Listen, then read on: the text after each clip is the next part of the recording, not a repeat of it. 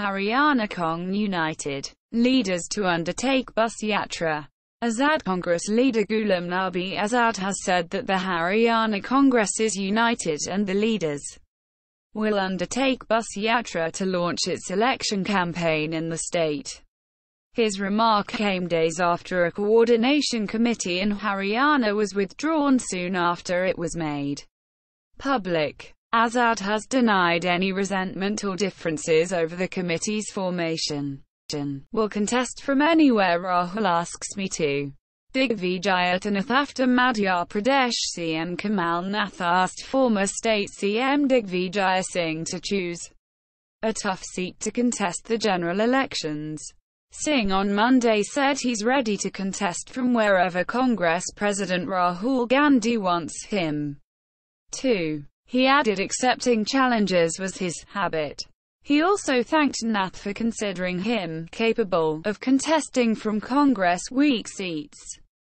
JDS releases first list of candidates in Arunachal Pradesh. The Janata Dal Secular on Sunday announced the names of 11 candidates for the Arunachal Pradesh Assembly elections and 1 for Lok Sabha polls.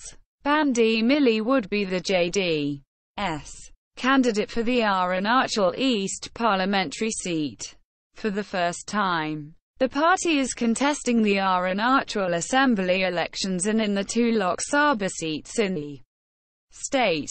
PM Modi can't keep on blaming Cong for his failures. Yatra ahead of the general elections.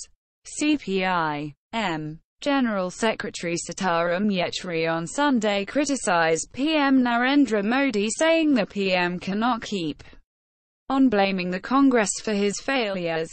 He added that the people had amply punished the Congress for its non-performance by voting it out in last parliamentary elections. Yetri also described PM Modi's main Bhi Chokradar campaign as fake. After Mayawati, Akhilesh asks Cong not to spread confusion after former Uttar Pradesh CM Mayawati's retort to the Congress. SP Chief Akhilesh Yadav has asked the Congress not to spread any kind of confusion. He added that the SPBSPRLD alliance is capable of defeating the BJP in UP.